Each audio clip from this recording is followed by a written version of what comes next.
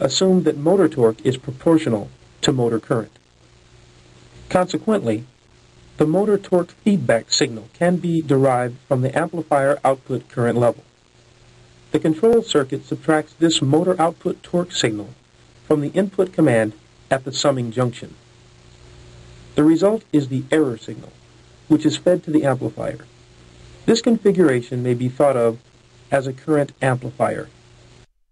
As the control voltage is increased, error increases and is amplified, creating higher torque and a higher feedback level.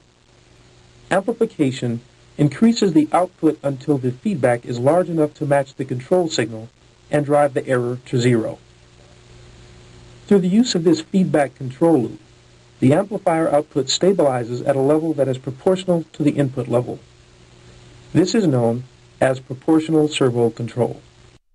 The actual torque response of the system depends on how strongly the error signal is amplified. This parameter is called the amplifier gain. Amplifier gain is user adjustable on almost all servo systems. When the gain is set too low, the motor does not obtain the desired performance level. Too much gain results in overshoot, causing the servo to respond with the counter correction. Consequently, this can create overshoot in the opposite direction.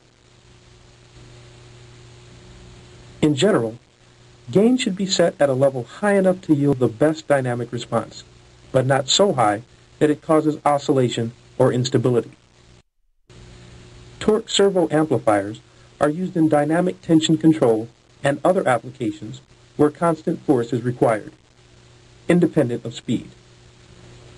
For example, a winding operation requires that the motor maintain uniform tension on the take-up reel, although motor velocity decreases as reel diameter increases.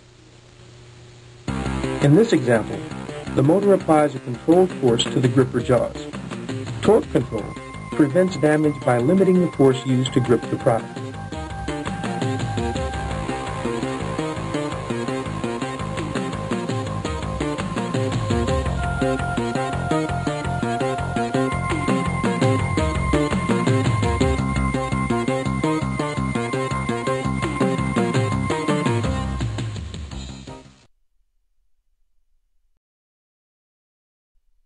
This same torque amplifier is used as a current control amplifier in a velocity servo system. In this type of system, the input control voltage is proportional to motor speed. In order to close the feedback loop, a motor speed sensor, such as a tachometer, is added to the system. As before, the feedback is subtracted from the input, this time to determine velocity error. This error is amplified by the proportional gain parameter and fed to the current amplifier. The motor is accelerated until the error is zero, and the system stabilizes at a speed proportional to the command signal or voltage.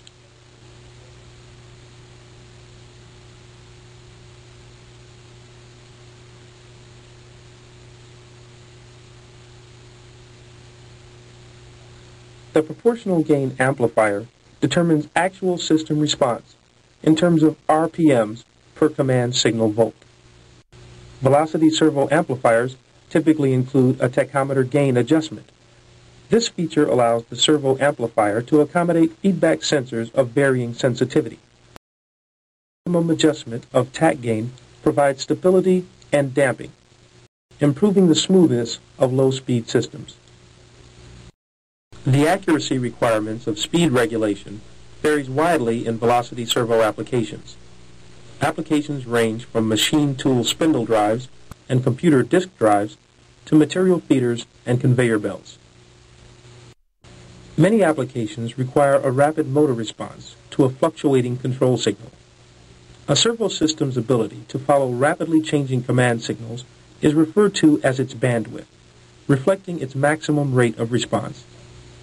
Bandwidth reflects the torque-to-inertia ratio, determined by the capabilities of both motor and amplifier, and whatever electronic delays are added by the circuitry. A servo system with a low characteristic bandwidth may be too slow to follow input commands. Bandwidth reflects the delay in the system from the time the input changes to the time the motor responds. The motor always lags behind the command input.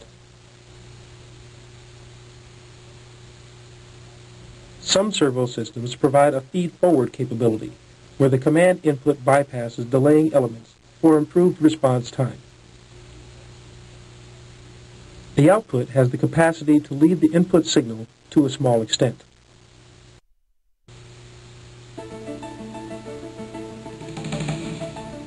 These are the fundamental building blocks of a servo motor system.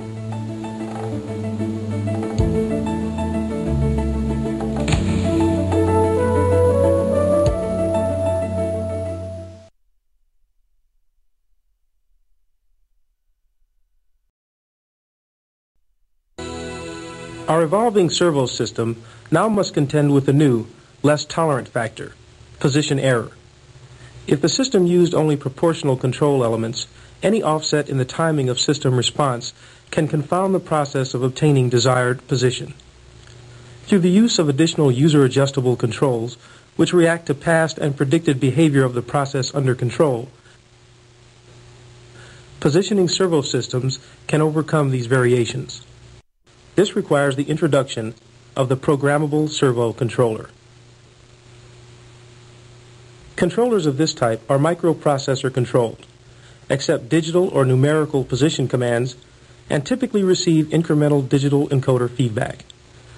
Position error is determined numerically rather than electronically. Only for the velocity or torque control command signal does the controller convert digital information into analog. In this configuration, a single incremental encoder can be used to provide position and velocity feedback. One system characteristic that complicates servo control is delayed response. When the dynamics of the process being controlled causes a delay between command and motor response, compensation must be added to the control loop to prevent drastic overshoot. The example, the delta queen, is to stop at the dock under servo control. Unfortunately, it is a proportional control and the queen is heavy.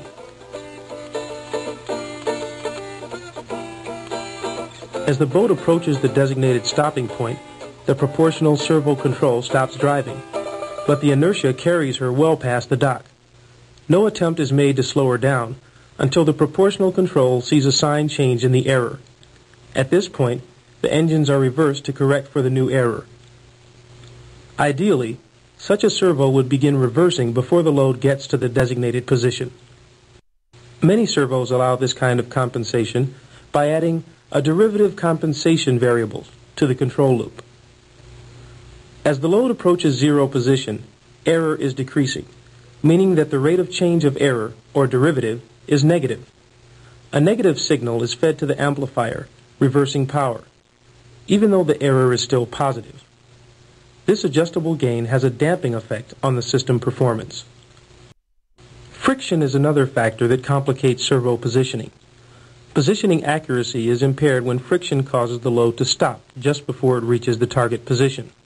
When this happens, position error is too small to provide sufficient torque to overcome friction. In the example, current pushes the delta queen away from the dock.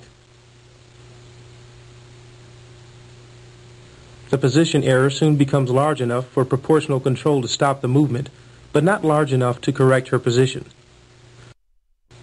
Many servos provide compensation for this by adding an integral compensation variable to the control loop. This adjustable gain term reflects the duration of the error signal. As the load sits just short of final position, the duration of the position error is increasing, compounding the magnitude of the integral error signal. Ultimately, this signal becomes large enough to overcome friction and move the load.